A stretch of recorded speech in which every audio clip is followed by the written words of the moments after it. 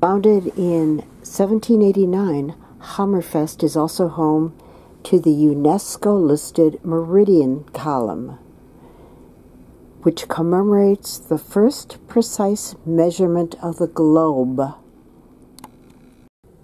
I'm too lazy to go up to where there is an unobstructed view of the docking. There we go. Welcome to Hammerfest. The polar bear is their symbol. And here's their information office. This is a friendly one. He's not going to devour me for lunch or dinner.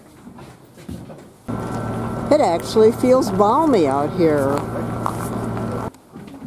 I wanted a long sleeve t-shirt. There sure isn't much to see or do here in the wintertime.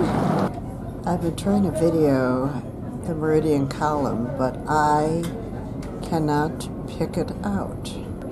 The tourist office told me that it's small. Oh well, goodbye to Hammerfest. You no longer have to worry about roughness in the Barents Sea, etc.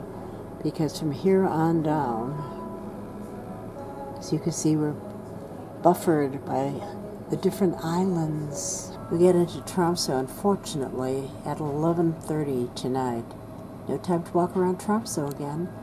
We're on the southbound leg, and I see lights dead ahead. Sure, boy.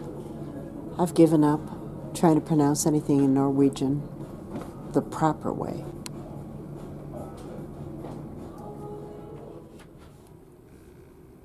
Good morning and welcome to Trondheim. We're here for 3 hours, and way out there is the famous cathedral, Nidaros Cathedral.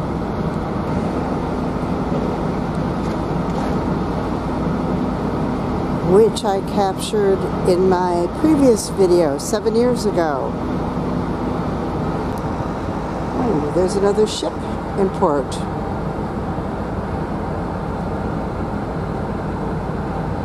Spitsbergen.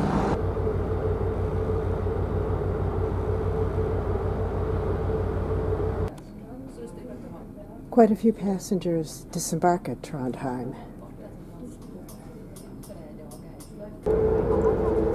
The Spitsbergen is a Hurtigruten sister ship, probably heading north.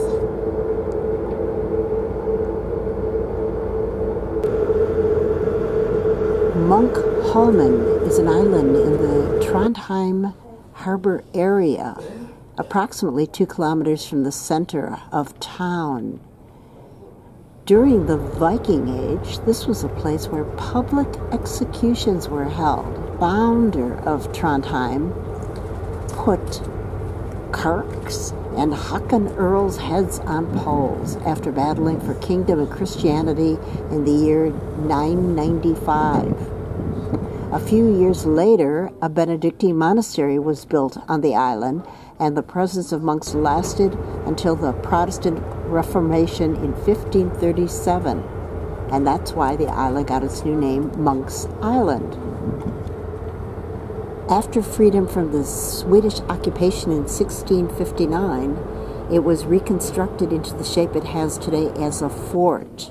It was done to build a better military defense of Trondheim. The island was later used as a prison, but during the Second World War, it was again used as a fort, this time by the Germans. A boat service runs between May and September.